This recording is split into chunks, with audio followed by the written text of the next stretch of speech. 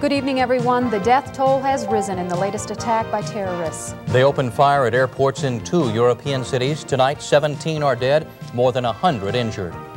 The governors of Minnesota and 3 other states got together in St. Paul to decide what to do about the farm crisis. And it looks like the strike against Austin's Hormel Meat Company will go on. The 10 p.m. report is coming up next.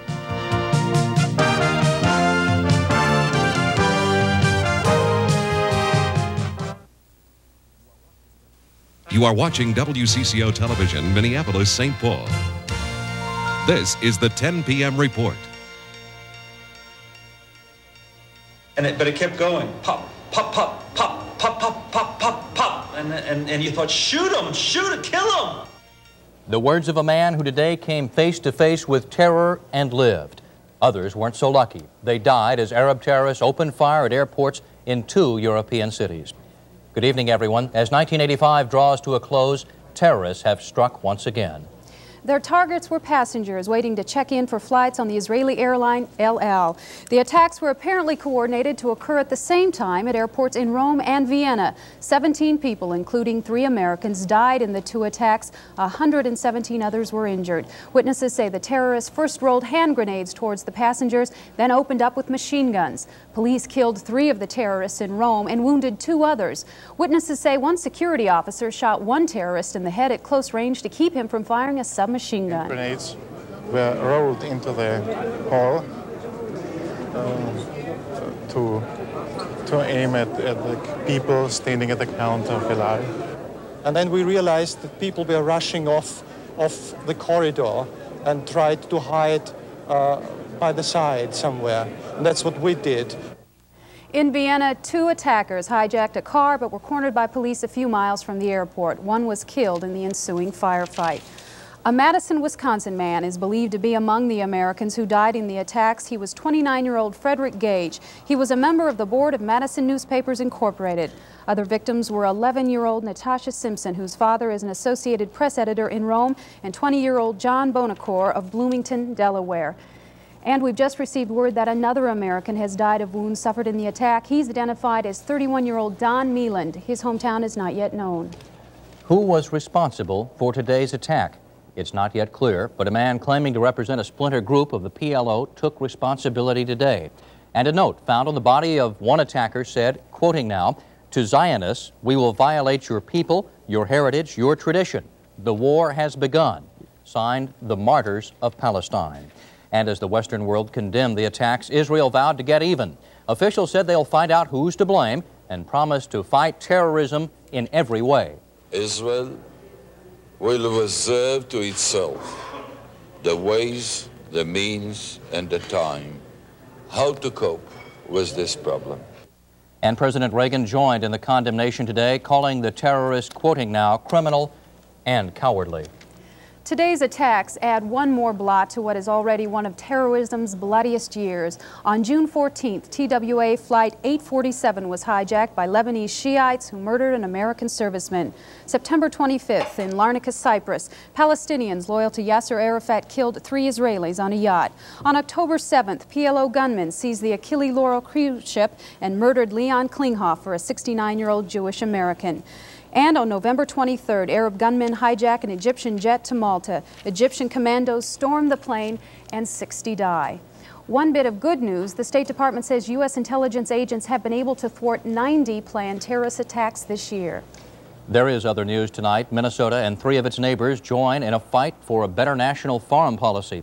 The governors of Minnesota, Wisconsin, and North and South Dakota met in St. Paul today and agreed the just-signed farm bill is worse than no bill at all. They may file a lawsuit against the federal government in a move they claim is not just politics as usual. Pat Kessler has our report. What was billed as a simple farm conference took... It's not as remarkable the governors met today as it is they are speaking with one voice. Their hope is that state legislatures will follow, creating a kind of Midwestern farm policy. Pat Kessler, WCCO Television News. Some Midwest states then are uniting to paint the federal government as the villain of the farm economy, but not all farmers and farm activists buy that, as Marcia Fleur reports.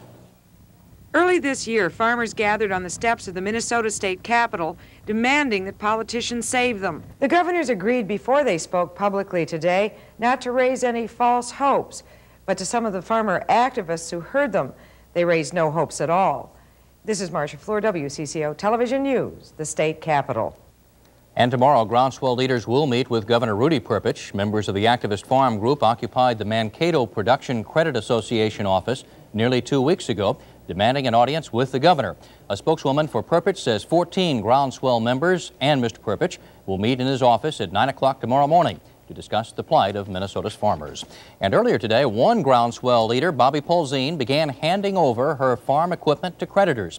Polzine and her husband voluntarily brought several pieces of machinery to a local fairground, that in accordance with an agreement reached with the Farmers Home Administration. Her creditors agreed not to sell any of that equipment before March 1st. The Polzines are seeking FMHA approval on a previously rejected loan application. Today's equipment delivery is part of the Polzines' effort to show the Farmers Home Administration they are cooperating with creditors. And still ahead on the 10 p.m. report, will striking workers at the Austin Hormel plant go back to work? The votes were counted tonight, and we'll get the results next. And we'll tell you why some police officers in Miami are under arrest tonight. Please stay with us.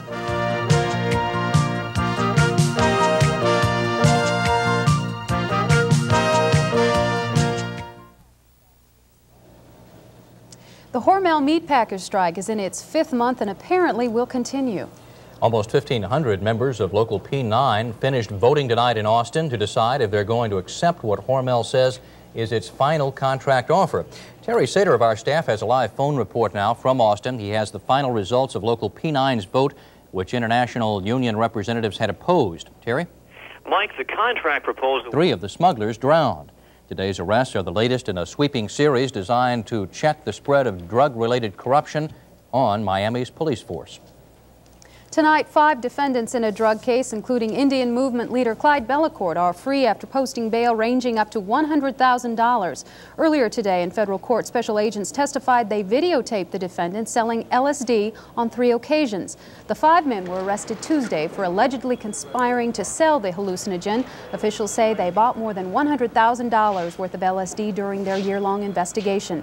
But Bellecourt supporters say the charges are politically motivated. Tonight, 33 Minnesotans participating in a Central American peace walk are resting near the Nicaraguan-Honduras border. But Honduran officials say they might not let the marchers into their country. The peace walkers are expected to embark on a 12-mile journey through Contra-controlled Nicaraguan territory tomorrow, winding up in Honduras by nightfall. As at past border crossings on the walk, a large number of well-wishers are expected to greet the protesters tomorrow. We are in the season when most of us take time to reflect and to pray for, among other things, peace on earth. And in Apple Valley today, Minnesota zoo officials were yelling, "All aboard!" once again. Officials announced plans to save one of the zoo's endangered species, the monorail. The zoo says it's collected enough money to keep the monorail running. Investors derailed the motorized ride on October 1st when they couldn't make their loan payments. But now zoo board members plan on signing a $1.5 million purchase agreement. That'll be on Monday, and they hope to get the monorail back on its tracks by this coming spring. That seems an awful long ways away at this point. Why don't you feed a monorail? Well, anyway, we're not exactly calling it a heat wave, but we do have some warmer temperatures in the next couple of days. I'll tell you about it in a minute.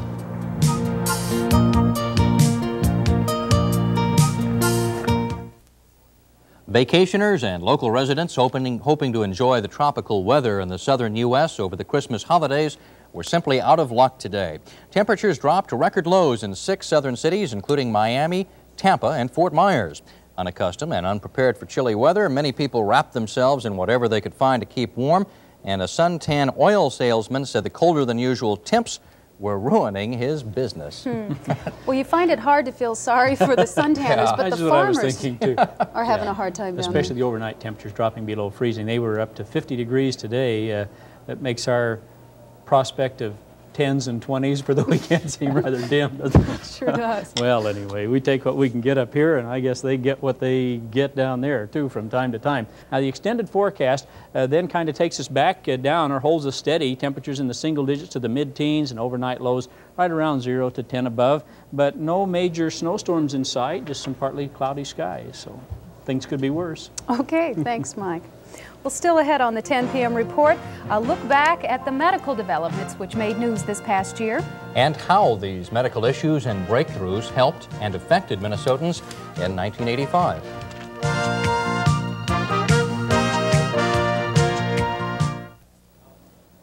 Tonight, word of yet another medical advance designed to help ailing heart patients. And if this one lives up to expectations, it could make heart transplants obsolete. Officials at Pittsburgh's Allegheny General Hospital say one of their doctors has developed a new surgical heart procedure. It involves wrapping a muscle from the patient's back around the damaged heart and teaching the muscle to beat. Further details of Dr. George McGovern's experimental procedure will be announced next week. Meanwhile, in Minneapolis tonight, doctors at Abbott Northwestern Hospital say Jarvik 7 artificial heart recipient Mary Lund has developed a fever. The hospital's daily medical report emphasizes, however, that there are no signs of infection. The 40-year-old Kensington woman became the world's first female artificial heart recipient more than a week ago, and doctors say her chances of survival still remain at less than 50-50. Mary Lund remains alive tonight thanks to one of the many medical and technological breakthroughs used by doctors across the country this past year. But the continuing spread of AIDS potentially affected all of us, and it captured the entire world's attention. Our health and science reporter Tony Vigneri has a year-end report on the issues, developments, and people at the medical forefront in Minnesota during the past 12 months. It was AIDS that dominated the medical headlines in 1985. And it seems certain that in 1986, there will be a call to solve the Twin Cities empty hospital bed problem by closing or consolidating several hospitals. Tony Vigneri, WCCO Television News, the Twin Cities. And we're holding down the fort, and Tom Hanneman is enjoying a hockey game, right, Tom? Quite a hockey game indeed, Mike. Who's #1 in the state of Minnesota in high school hockey? Well, we're one period away from finding out in a game so far that has been an upset. Sports is next.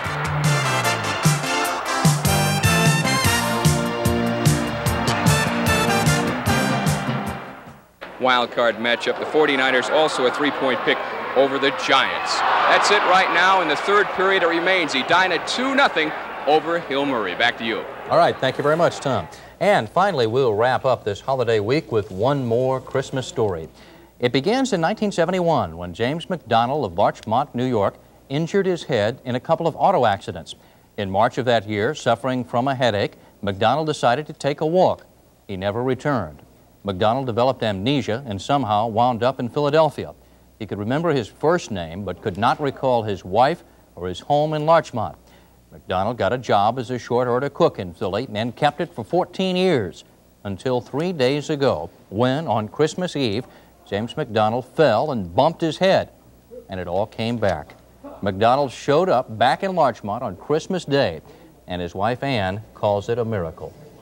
Unbelievable story. It sure is. I should say a miracle. Can you imagine her reaction?